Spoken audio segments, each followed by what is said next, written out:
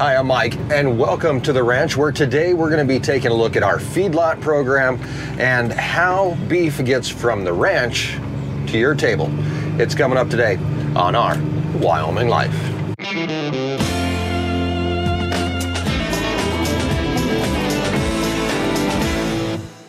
Hi guys, welcome and thanks for joining us once again as we continue to explore the ranch life and escape the ordinary. Make sure that you subscribe, hit the little bell button so you get notifications when new videos come out every Tuesday, Thursday, and on Sunday here on Our Wyoming Life. So today we're taking a look at our feedlot operation. This is Blonde Cow, by the way. She wants some food this morning. We are taking a look at our feedlot operation, and basically back in about 2013, maybe somewhere in there, we decided at one point that we wanted to be able to take beef to farmers market. Now, we had always taken vegetables and stuff like that, but this was a big step for us. Even though we had a beef cattle ranch, Gilbert, my father-in-law, had never actually sold beef from the ranch. We were a cow-calf operation. We sold calves at auction, and that put us at a little bit of a disadvantage. See, the bad thing about being a cattle rancher, especially when you're locked in to the auction system, is that you don't have a whole lot of say over what your product is worth. You go to auction and somebody else tells you what your time and your calves are worth. And for me, coming from corporate America and landing here in 2008 and trying to put my brain around this whole thing, it really didn't make a whole lot of sense. It was very frustrating because, just like most things, you're locked into the market and you have no control. So in 2015, we decided that we were going to try something totally new for the ranch, and that was offer our own beef at farmers market. I think we started that year with keeping back 6 steers from the herd that we didn't sell at auction, and that we kept here. And we learned how to feed them out, how to fatten them, how to create marbling, and how to get them slaughtered and packaged correctly so that we could sell them directly to our customers. It was a little bit of a learning curve. I remember getting back our very first package of beef from the processor, and Erin was gonna cook a hamburger. She said, I'm gonna try this, I'm gonna see how it turns out. So she said, I'm gonna cook a hamburger. And she cooked it, and there was no fat to it. It was a little weird, and both of us looked at this hamburger and we were like, where is the fat? Because I grew up eating Hamburger Helper, right? And when you cooked hamburger, you had to pour fat off of it. And this wasn't like that. This was very, very lean meat. And honestly, I thought we'd done something wrong. Turns out, we'd done something right.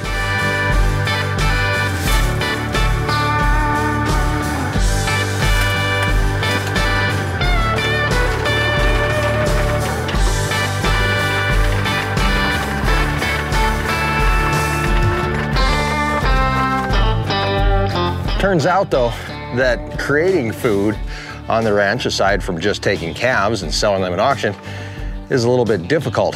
And there was quite a few little things we had to learn along the way. And to be totally honest, we're still learning.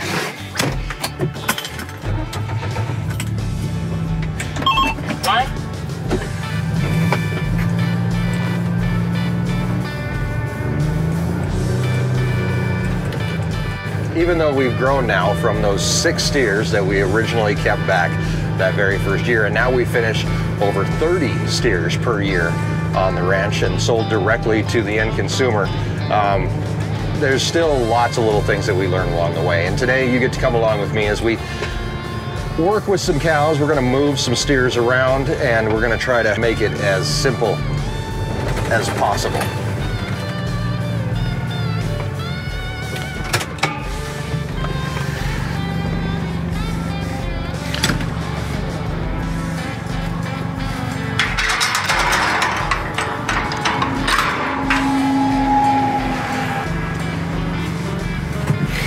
Not only are we gonna move these steers over here that are in this pasture to a different pasture, we're also gonna take a look at our feedlot program and how we feed our cows while they're in our finishing program, which is actually the last 60 to 90 days that they're here on the ranch, and we give them corn, oats, and barley and all that kind of good stuff, and that's what produces that marbling that we really do like. So we're going to take a look at that, but first we've got to move some steers off of this pasture onto a new and greener pasture for them to spend the next couple weeks.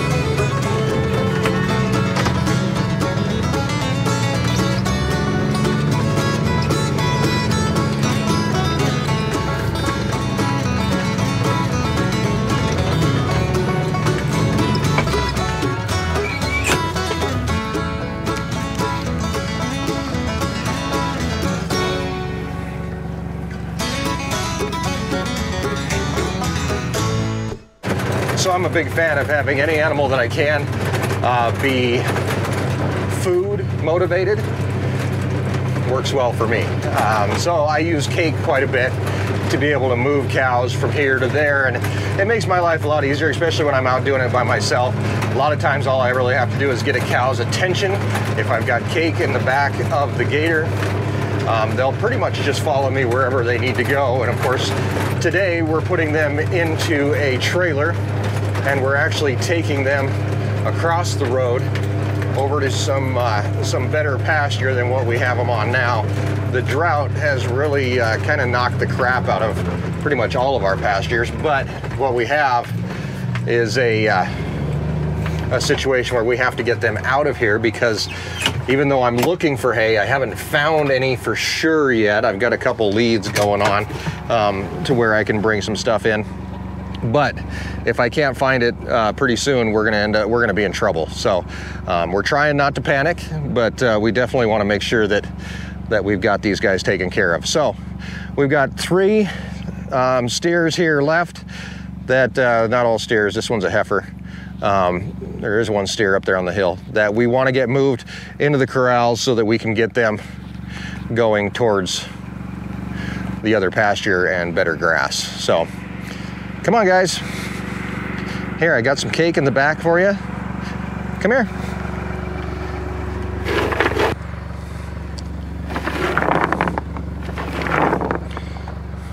I'm gonna move up here. See if we can move this steer towards the gator. Get these 3 moved in, then that is all of the steers that we have out here. So we've got 8 more steers that are out here on this pasture, along with our 4 heifers that are up here. And basically,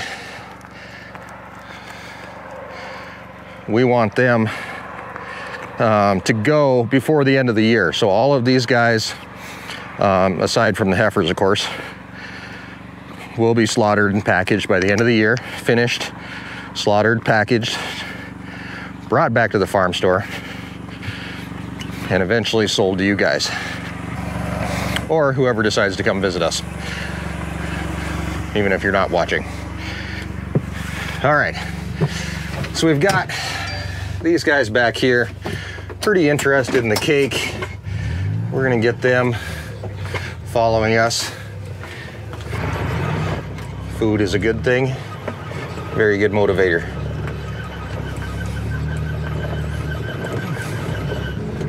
Now this is the way to move cows. I'm not a big fan of the giant rodeo and pushing and all that kind of good stuff. If I can make things easier for me and for the cows, I'm gonna do it. I don't see what the problem is in that. You know, if you want to get out and get all rodeo and that's your thing, and you feel like that is what ranching should be, then more power to you. But I'm a huge fan of making it as easy as possible on all of those who are involved. So we are pulling right here into our little corral. Get these guys situated.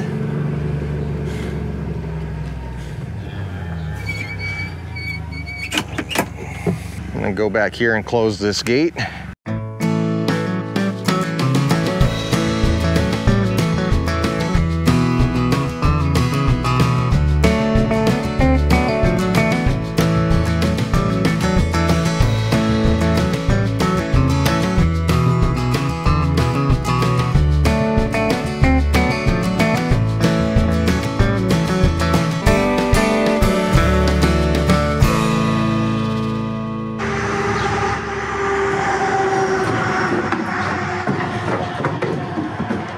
Alrighty, it is a full house back there, which is okay because we're not going very far.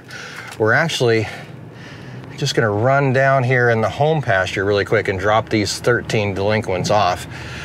They are back there rattling and rolling and banging and clanging, and they don't like being in a trailer much. So we want to get them to some greener grass. Like I said, I don't know when my hay is gonna be here, and where they're at now, they would definitely need hay. In fact, we're leaving the horses over there, and we're gonna be feeding the horses small squares for the next couple weeks, so that they've got some food also. It is just pretty much wore down to nothing. And that's one of the most dangerous things about droughts. I mean, obviously, the big thing is that when it comes to food and how we plan is we basically have to stay a year ahead of time. So when we decide how many steers to keep, we decided that last year. And of course, we didn't know there was a drought coming. So we're responsible for these animals. The interesting thing about it is that in 2020, if anybody remembers, that's when COVID kicked off. And come about March or April of 2020, we saw a massive influx of people coming and buying local beef. Now, that 3 months there, about just after the toilet paper scare, was probably the best quarter that we've ever had with our local beef sales. So we took that information and said, okay, hopefully next year will be just as good. Maybe people will, come to rely on local food a little bit more, and this will be a good thing. So we decided to keep back a couple extra steers just for that reason. And of course, it didn't really hold true. A lot of people, obviously, after everything went and calmed down, a lot of people said, oh, you know what, I don't need to go buy local beef because it's back at the grocery store. So we kind of got nipped in the butt with that one a little bit. And it's the same story that the big processors have, the major four. They're in the same boat. They saw a massive influx of beef sales, so they ramped up their production, or as much as they could, and now it's slowed back down. And of course, then the price of meat at the grocery store goes up. That's the difference between us and the big four and grocery stores and all that kind of good stuff, is that our price didn't go up. We couldn't do that to our customers. So our price stayed the same, even though we were incurring a little bit more cost just because we decided to ramp up after COVID and it didn't really pan out for us. But that's okay. That's a life lesson, a learning lesson that happens. Maybe if we can get this online beef sale thing up and going. We already sell beef jerky online. You can buy that at our website, but we're in the process of actually trying to figure out how to ship beef across the U.S. and do it economically, because right now, we could do it now. It just costs an arm and a leg to ship this stuff. So if we can figure out how to do it economically and get a rate from UPS or FedEx or whoever we have to deal with to get that to happen, then that'll make our lives a lot easier. And then we'll have another outlet to be able to sell beef. So it's a win-win for us all. so we're moving these steers and heifers back down here into the home pasture. There's still a little bit of grass down here to eat, and there still is some wet spots. We do have a natural spring down in here that keeps a lot of this green and healthy, and hopefully be able to sustain these guys for at least a couple weeks while we're waiting to get some of our hay in. So there's a small watering hole that's drying up very fast, but that will supply them with some water. Also, we do have some tanks around here that we can fill up if we need to for these guys. So I'm gonna get them as close as I can down here to the water so that they know what's going on, know where the good stuff is. And then all we have to do is let them out. And then we're gonna go talk about how we feed some other steers that are actually in a corral, and those are the steers that we are finishing for slaughter. So we're gonna take a look at those. We're gonna talk about how we feed them and how the rest of their life is gonna play out. So let's get these guys out of here, and then we'll head back towards the main ranch. You guys ready to go?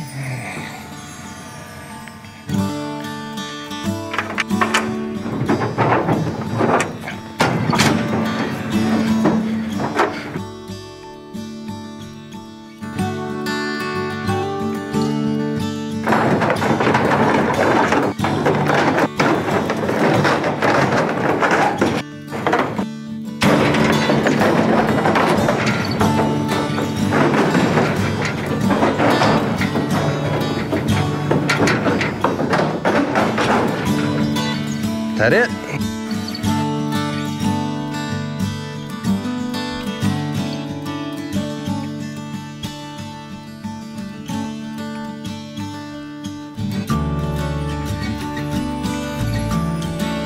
Hey, listen, I know you guys don't care, but you made a mess of my trailer. The trailer was nice and clean. They were in here for 8 minutes and destroyed it.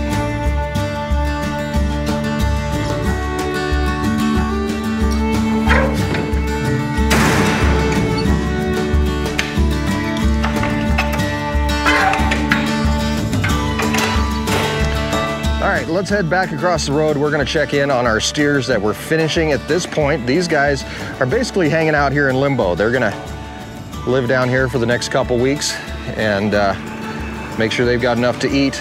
But it's really that last 60 to 90 days of their lives where we grain finish them that makes all the difference, to us anyway.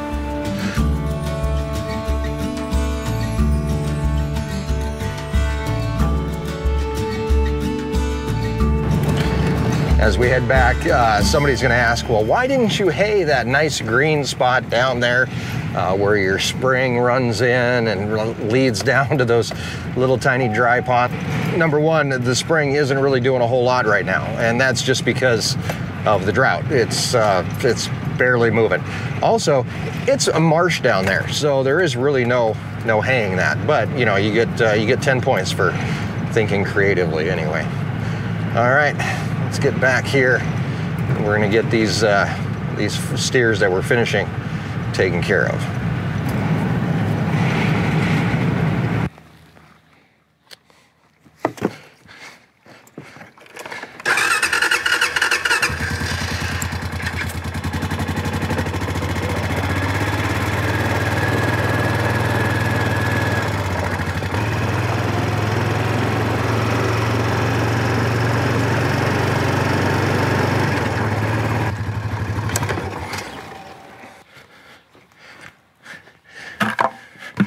All right, so right over here, this is our 1-ton bag of corn, oats, and barley. It's a pretty even mix, about 50, 50, 50, 33%, I guess is what it would be. And it's actually created by Dakota Mills, which is our mill over in Belle Fourche, South Dakota, where we pick up feed and bring it over here. We buy it by the ton. So this is what it is, and this is what we use to fatten our cattle, or at least our steers. So I am gonna grab a bucket full of this. Now we know that a bucket weighs 20 pounds. We have 10 steers that we're finishing right now, and we just started finishing them. We started them at 2 pounds a piece. So 10 times 2 is 20.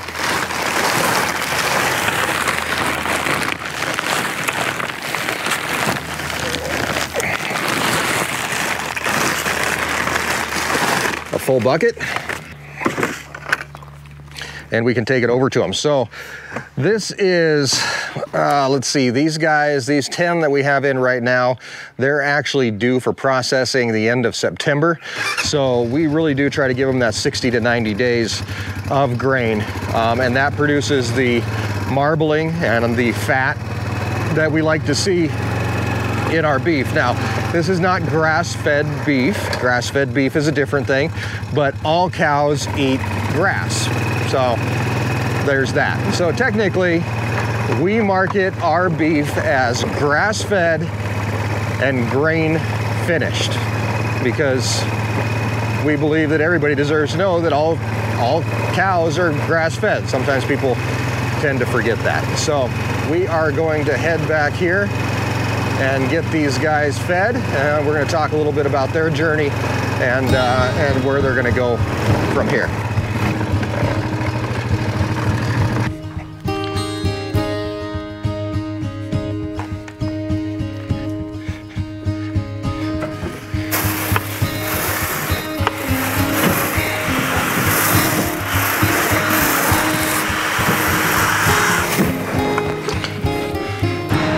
So here's how it works for us and for these steers. So for the next 60 days or so, right in there, these guys will be here in the corrals and they'll be fed regular hay every single day. They've got free access to hay, but each day they receive a ration of corn, oats, and barley, like I just showed you. So we start them out at about 2 pounds a piece per day. Now it's kind of hard to kind of regulate exactly how much each and every cow is getting, but we're gonna guess and we're gonna say that that's pretty close. So each week we ramp that up. So we may raise it 1 pound one week, we may raise it 1.5 pounds the next week, just kind of depending on how they're doing. And the best indication of that is looking at their rear ends. If they start to get the runs, that means that they've got too much protein going into them and we have to lay off a little bit. So they won't get as much for a little while. And then we'll ramp it back up slowly. And basically their systems will get used to processing the extra protein that they're getting out of the corn, the oats, and the barley. We're also looking for a finish weight of about 1,200 pounds. So that means these guys really have about a couple hundred pounds to put on over the next 2 months. That's not undoable.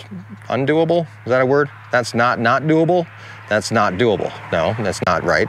Anyway, it can be done. And basically we're looking for these guys to gain about 2 to 3 pounds per day and put that weight on. So that won't be a problem at all. Hi, Bria. How you doing? Bria came to see me. Hey, Bria. Hi. I took away all your friends, didn't I? I'm sorry. It's just you and Hyro over here for a little while, but I'll bring you some food in a bit, okay? Okay. Let me finish this and then I'll come over and feed you. Okay, so where was I? So 2.2 pounds per day or somewhere in there. Should be able to get them up to that 1,200 pounds pretty easily. Now we're looking at about a 60% yield out of that cow. So a 1,200 pound cow, now we're getting down to our yields, and a 60% hanging weight is actually pretty good. And that's about what we're looking for. So that's 700 pound hanging weight somewhere right in there. So that's our goal. These guys will hang out here for the next 60 days or so. And we've got 5 going then, and then we've got another 5 going. And that's one of the biggest things that we've learned as we go here is the fact that we have to pick steers out of our herd to keep, and we don't always want to pick the biggest and heaviest steers that we have each and every year because we stagger our processing throughout the year. So I know that if I'm sorting calves off, let's say I'm weaning calves in October, and I know that I have a February date for some of these cows, and I've got to get them finished quick and I've got to get them up and going. Those are the biggest calves that I have. Those are the ones that I have to move through. So I'm going to pick the biggest calves right off their moms. But then I may not have another 5 until June. Well, I don't want a 1,400 pound steer going in June. I'm just putting too much time, too much money into that animal. So basically being able to stagger your slaughter dates, and being able to pick the right steers out of your herd or an auction or wherever you're getting them. That's key, because you got to be able to figure out that 2 pounds per day is your gain target. Just count yourself backwards. If you have 2 months, then you've got what, 30, 60, 120 pounds to play with, or something like that. There's math involved, which is not always the best thing in the world. So that's pretty much it for us for today. We are going to get these horses fed. We still have a lot more to do coming up, but we got the steers that we're waiting for processing, that are waiting to be finished. Those guys are down in a brand new pasture. We're still working on hay. That should be here hopefully within the next couple weeks is what I'm hoping. We'll be able to start getting our first truckloads of hay in. That will help immensely. Cows are still way back on summer pasture. They're getting their 4,000 gallons of water per day. In fact, we just moved them to a new area. We picked up all the tanks and moved them to a whole new area so that the cows continue grazing the most efficiently that we can down there.